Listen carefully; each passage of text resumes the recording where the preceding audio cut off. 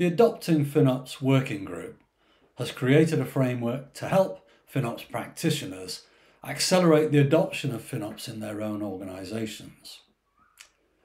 Our problem was that a poor account structure was limiting our FinOps initiatives, and we wanted to bring together finance, engineering and product leads in a collaborative effort to build a new structure and allow engineers the time and space to do the refactoring work by relaxing product schedules.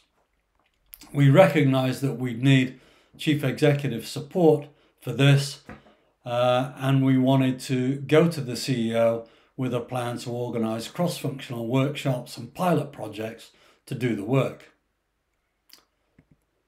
At the time, we didn't have the framework that the Adopting FinOps Working Group has created, but if we had, we would have pulled out this card, which would have shown us what a chief executive was likely to be interested in and how we could likely get his attention.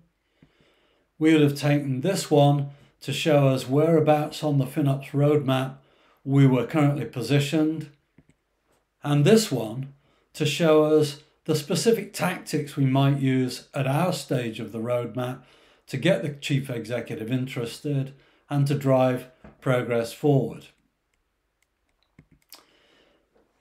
With the chief executive in mind, we would have no doubt fixed on his desire to retain agility, develop innovative products quickly, to get a sound knowledge of what our investment in cloud was buying us, to get a good knowledge of what the cost of goods sold were and product margins, and point out the benefits of FinOps in terms of aligning engineers with the direction of the organisation and aligning our investment in cloud in the areas that would represent best value.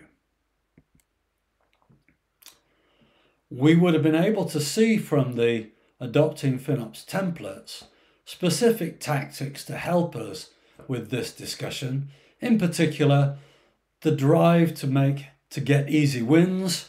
That's stage 1 here. Stage 2, creating champions to support these initiatives. Stage 3, putting a sensible account hierarchy in place as a fundamental, and then that would have allowed us to go back to step 1, get some more easy wins, develop our champions, develop a better structure for FinOps, and so on. So we showed the chief executive this picture showing how the current account structure had been developed by engineers and product teams for their own purposes as they adopted cloud. And it was as if finance and procurement had been on the other side of a wall, unaware of the structure that had been created, but then having to reconcile the invoices that came back from suppliers and allocate costs to cost centres and budgets. And they were finding that very difficult. When the chief executive heard this, it would be an understatement to say that he was surprised. He was absolutely furious. I remember him saying, "I can't believe we're paying these invoices when we don't know what we're spending the money on and we can't allocate them to the right cost centres. It's ridiculous."